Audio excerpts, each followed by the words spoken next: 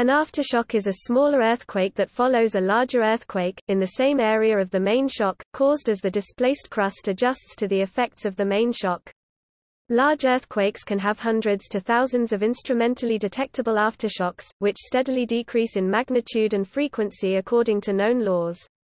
In some earthquakes the main rupture happens in 2 or more steps, resulting in multiple main shocks. These are known as doublet earthquakes, and in general can be distinguished from aftershocks in having similar magnitudes and nearly identical seismic waveforms.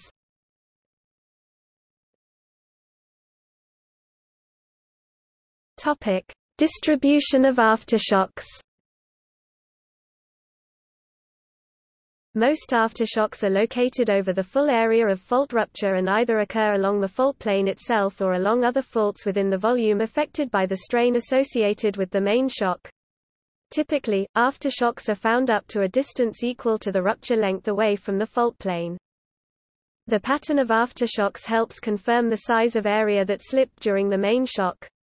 In the case of the 2004 Indian Ocean earthquake and the 2008 Sichuan earthquake, the aftershock distribution shows in both cases that the epicenter, where the rupture initiated, lies to one end of the final area of slip, implying strongly asymmetric rupture propagation.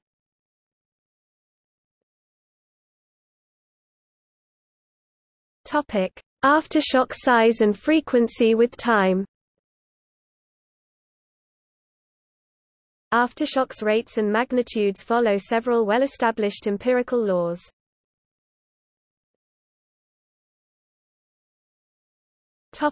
Omori's law. The frequency of aftershocks decreases roughly with the reciprocal of time after the main shock.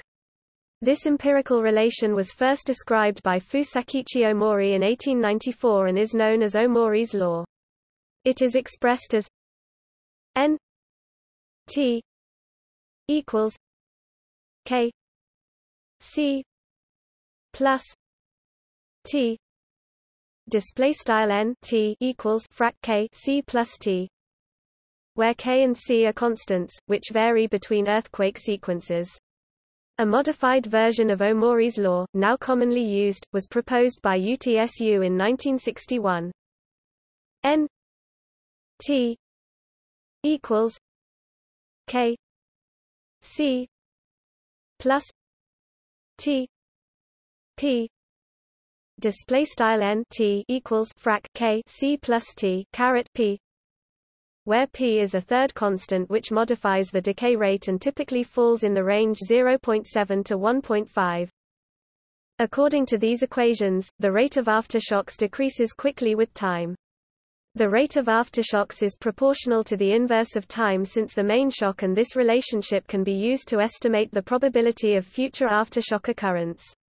Thus, whatever the probability of an aftershocker on the first day, the second day will have 1/2 the probability of the first day, and the 10th day will have approximately 1/10 the probability of the first day when P is equal to 1.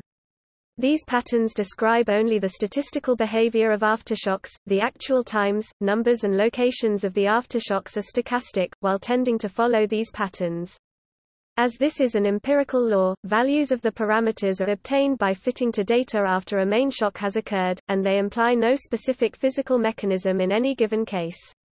But the UTSU Omori law has also been obtained theoretically, as the solution of a differential equation describing the evolution of the aftershock activity, where the interpretation of the evolution equation is based on the idea of deactivation of the faults in the vicinity of the main shock of the earthquake. Also, previously UTSU Omori law was obtained from a nucleation process. Results show that the spatial and temporal distribution of aftershocks is separable into a dependence on space and a dependence on time. And more recently, through the application of a fractional solution of the reactive differential equation, a double power law model shows the number density decay in several possible ways, among which is a particular case the UTSU Omori law.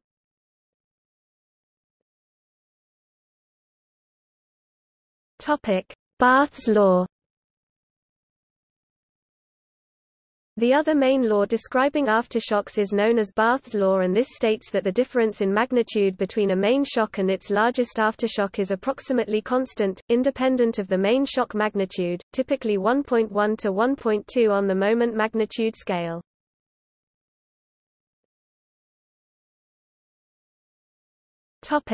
Gutenberg-Richter law.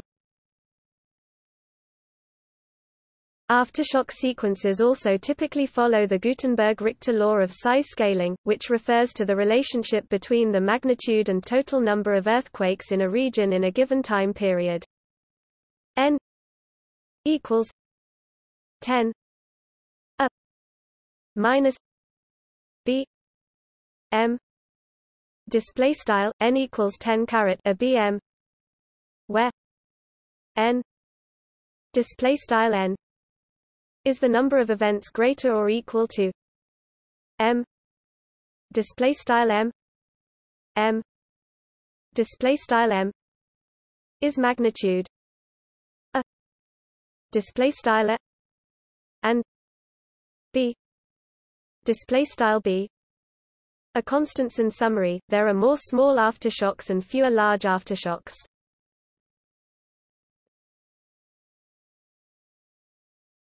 Topic: Effect of aftershocks.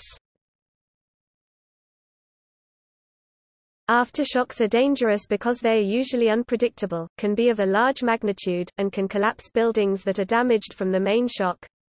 Bigger earthquakes have more and larger aftershocks, and the sequences can last for years or even longer, especially when a large event occurs in a seismically quiet area. See, for example, the New Madrid seismic zone, where events still follow Omori's law from the main shocks of 1811 to 1812.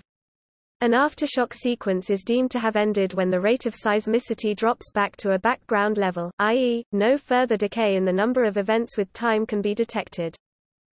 Land movement around the New Madrid is reported to be no more than 0.2 mm (0.0079 in) a year, in contrast to the San Andreas Fault, which averages up to 37 mm (1.5 in) a year across California. Aftershocks on the San Andreas are now believed to top out at 10 years, while earthquakes in New Madrid are considered aftershocks nearly 200 years after the 1812 New Madrid earthquake.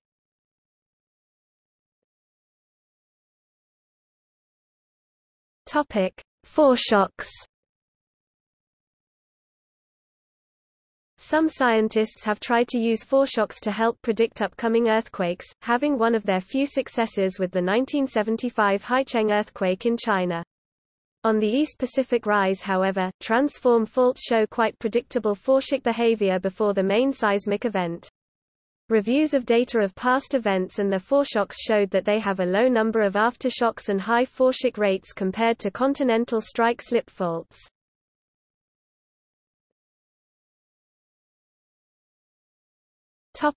Modeling. Seismologists use tools such as the epidemic type aftershock sequence model (ATAS) to study cascading aftershocks.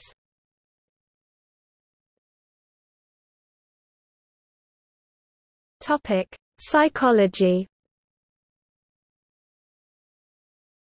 Following a large earthquake and aftershocks, many people have reported feeling phantom earthquakes, when in fact no earthquake was taking place. This condition, known as earthquake sickness, is thought to be related to motion sickness, and usually goes away as seismic activity tails off.